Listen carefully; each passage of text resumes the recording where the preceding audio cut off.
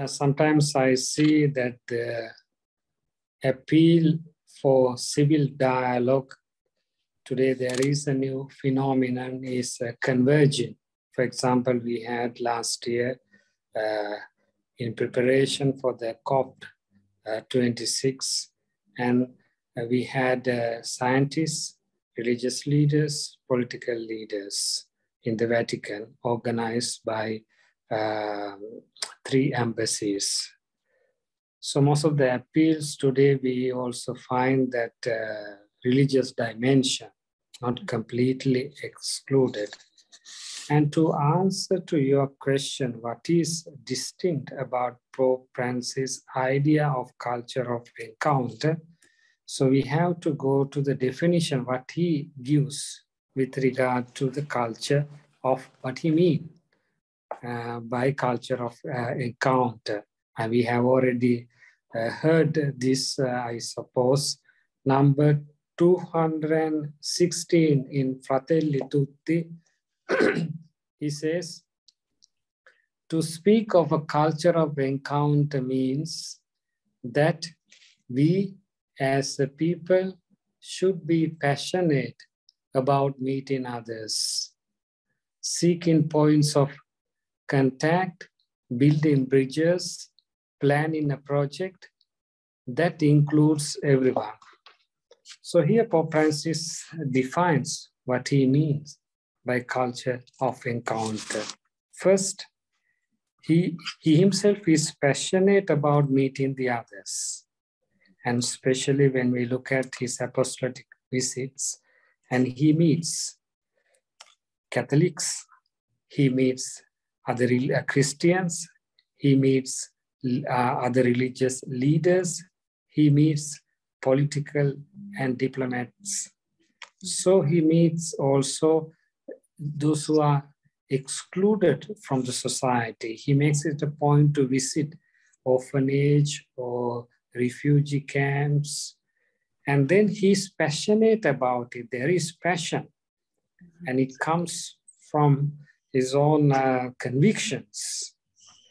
And that is one of the distinctive characteristics, the passion for meeting others. And the second, here he walks the talk. Yeah. Then in these meetings, he seeks point of contact, not what divides people, what unites people. So you meet the people and you don't exclude anyone. You try to include as many groups, as many cultures, as many religions, as many political parties, etc. And then you find out what can bring us together. So it can be human fraternity, peace, reconciliation, ecology, core values of all religions. Then he speaks of building bridges. And he often underlines also importance of building bridges, not walls.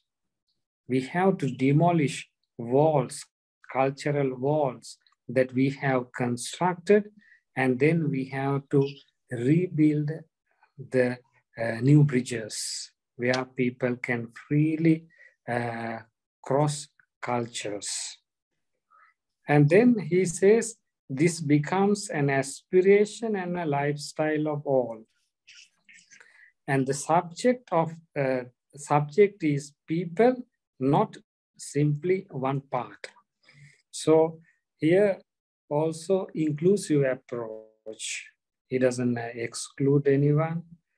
And I think this is what culture of encounter means, which leads to a new society where imitating Francis of Assisi, who crossed borders to encounter Muslim leaders. Likewise, Pope Francis is passionate about it, and he seeks points of contact, build bridges, and then he does not exclude anyone. So this is what make it distinct when you compare to some political leaders, because they talk, but they don't implement what they talk. Whereas Francis, he walks the talk.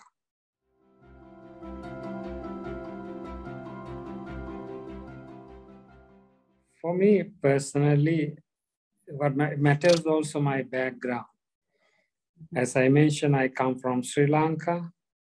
I was born into a family where my mother was a Buddhist before marriage, and all my relatives from my mother's side, they were Buddhist. And then my next door neighbors have been are Muslims. So we have the third generation. And then I happened to go to schools and all. We had Buddhist friends, we had Muslims, a few Hindus as well. So that was my background, and that helped me to form my attitudes, my world vision, how I look at others. So what does it mean to me? Culture of encounter is where people live in harmonious relationships with friendships rooted in your own identity, but at the same time respecting the diversity. So that's what I mean, culture of encounter.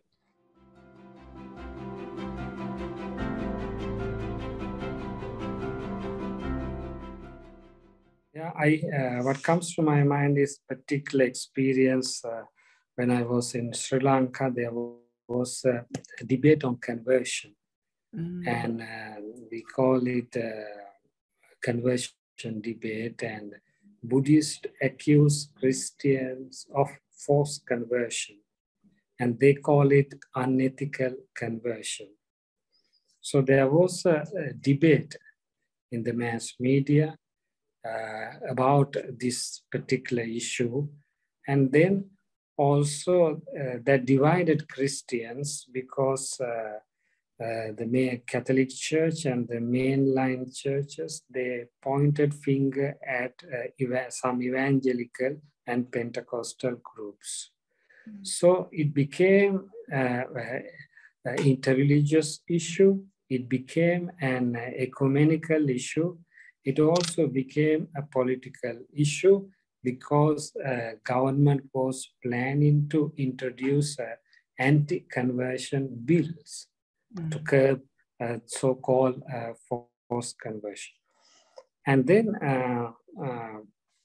I was in the parish, and then it affected relationships. It created suspicions. And so we followed three steps. First, encounter. Second, being presence. Third, being engaged. Encounter.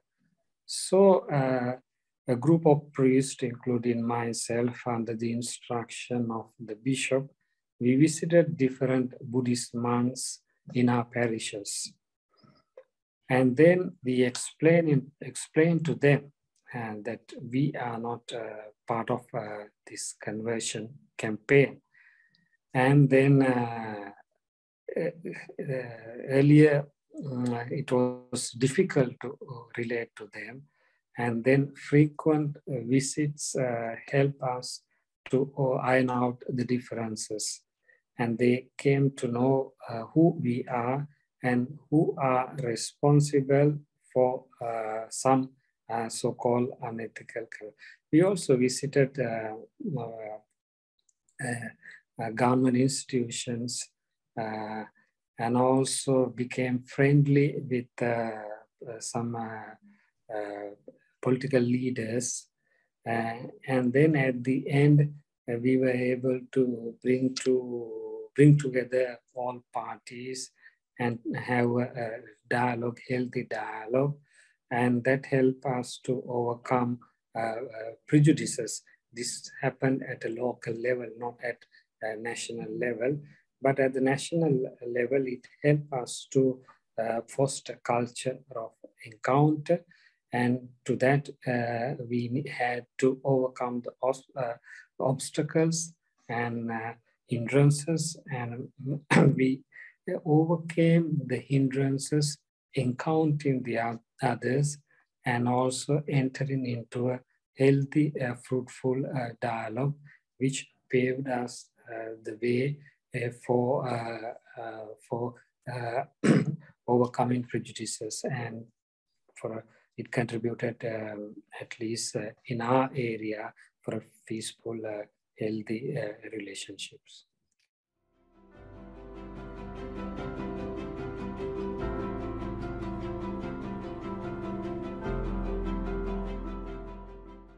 I will deal with the area that I am involved with, interreligious and intercultural dialogue.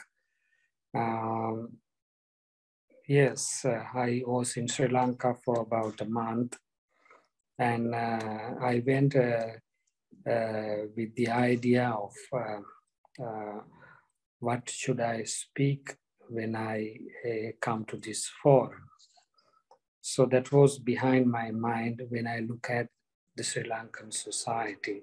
You know, it is a society with many wounds. Ethnic conflict between Tamils and Sinhalese, and then Easter bomb attack, and that also wounded Christians, and also that also affected Muslims, and also a conversion issue. So it is a society where you have many wounds. But I want to underline that we have, I always say, dominant culture, and then we have other cultures. And also we have dominant stories. We have stories, narratives from the grassroots level, how people really lived. Sometimes there is also a contradiction. And often in the media, we hear, even in Sri Lanka, even in other countries, conflicts, polarization among religions, among cultures.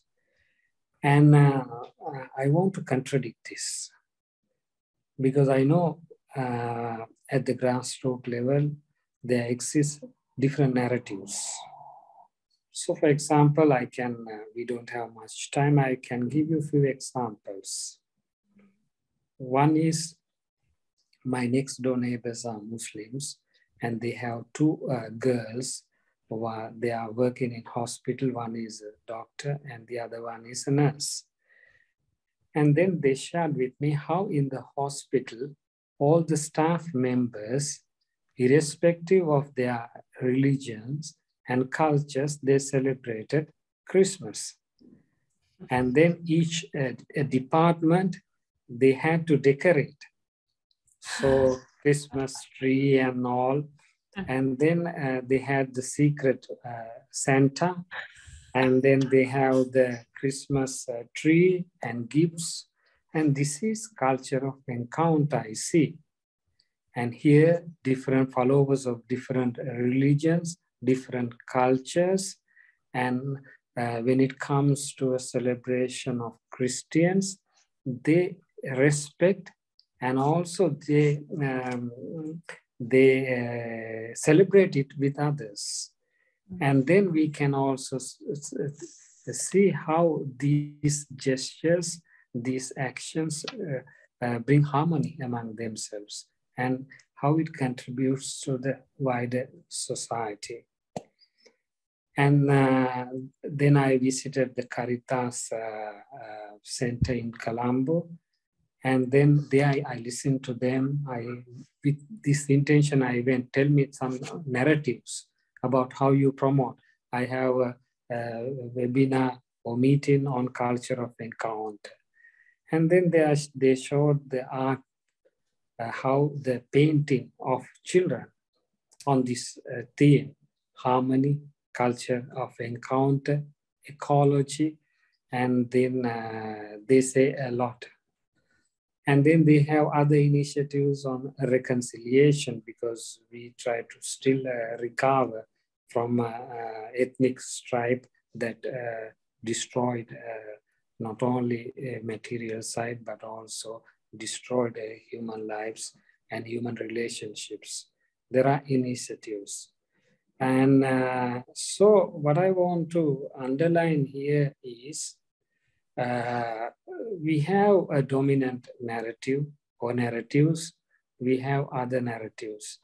What is important is to bring to the surface. I didn't share here with you. I spoke to the Commission for Interreligious Dialogue in Sri Lanka. The members also shared their different experiences, how they promote interreligious dialogue, their visits to the religious places, and their conferences. They don't come to the national level. But these activities are taking place, and they directly contribute to foster a culture of encounter. So what I want is here to underline that we must bring these narratives to the surface, and then that help us to learn from the others. There is also educational aspect for it, and also it helps us narratives in Asia, part of and parcel of religions. Most of the religious doctrines are narrated through stories, whether it is Buddhism or Hinduism. Jesus himself shared his doctrines through narratives. So we need the theories, we need intellectual big discussions, but at the same time, these simple stories can open hearts and minds of people and help all of us to live in harmony and to foster culture of encounter. So that's what I just want to share with you from my personal experiences I lived these days. And thanks also to you, because of this project helped me to look at my own culture, my own society with different eyes.